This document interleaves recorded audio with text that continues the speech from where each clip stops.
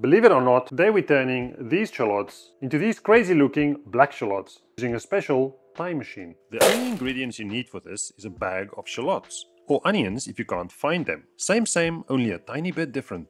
Now, if you got a big bag, then inevitably there's going to be some ugly ducklings in there. Discard them and only use the firm looking unblemished ones.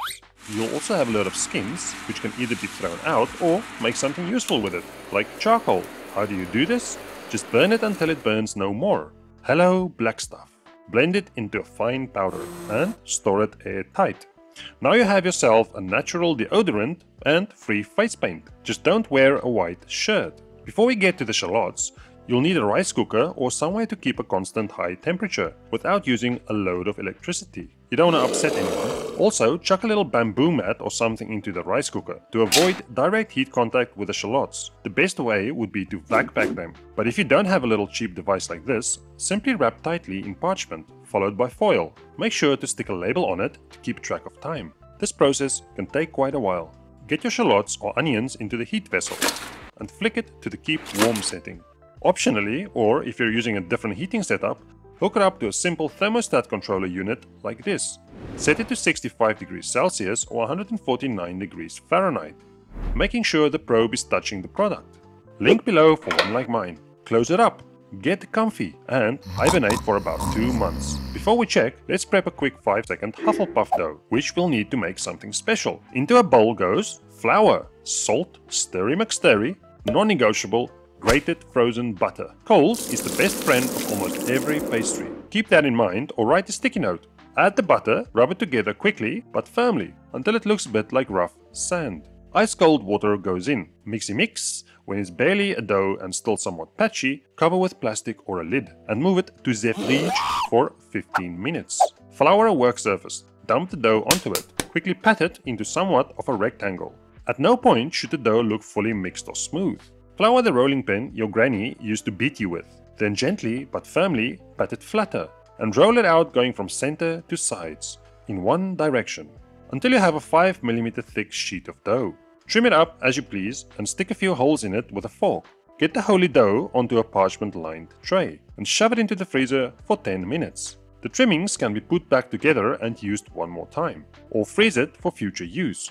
Preheat your oven to 190 degrees Celsius or 374 degrees Fahrenheit. Make a quick egg wash with equal parts milk and egg. Give the whole thing a nice brushing, spreading love and eggy stuff all over. Then stick it into your or someone else's preheated oven. Bake until golden brown. This could take anything from 12 to 20 minutes, depending on your or your neighbor's oven.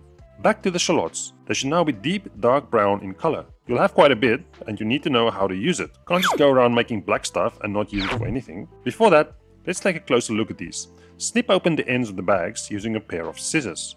Carefully remove a shallot and pay close attention to all the changes that happened during hibernation. It'll be very soft and all the layers separated. The aroma will be rich like dark caramel. And like most blackened veg and fruit, it'll have a distinctive prune flavor. Remove and discard the root. The tough outer layers will be used for something special. Remove and lay them onto a dehydrator tray or simply a silicone-lined baking sheet. Collect the inner parts and chop it up indiscriminately but not too fine. Whack the skins into a dehydrator or oven set to 60 degrees Celsius or 140 degrees Fahrenheit until completely dry. Meanwhile, we make our special little Hufflepuff tart. Top with the chopped blackened shallots. Follow up with something salty like anchovies and olives or some sort of cheese like reblochon, pecorino romano or Greek feta. Drizzle a bit of olive oil and run it through the oven just to get it nice and hot again. Here you have yourself a perfect little snack. A Hufflepuff pizza if you like, directly related to the French saladier, but just better. Pardon, Monsieur Dupont?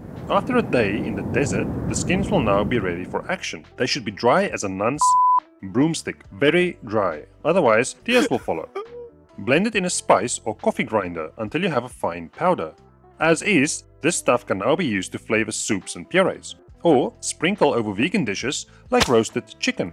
You're welcome. Another thing I like to do is black shallot salt. Take some fine sea salt and mix it in with some of the shallot powder. It's great on some freshly baked baguettes with butter. Simple yet super effective. Speaking of simple, do you like potatoes? Okay. Simply boil them gently in salted water until done. Whack in some butter, sprinkle in some black shallot salt, chop up some spring onions, in goes that, pepper it up, touch of olive oil, and you have yourself a simple potato dish like never seen before. But what about the simple little chutney? Alright, cool. It only takes a second. Chop up the shallots as indiscriminately as before. Get it into a pan. Add the juice that pooled in the bag from the shallots. In goes balsamic vinegar, brown sugar, or whatever sugar you have. Give it a little stir and cook it down on medium heat until you have a chutney looking like this. Kinda like a Branston pickle, just better.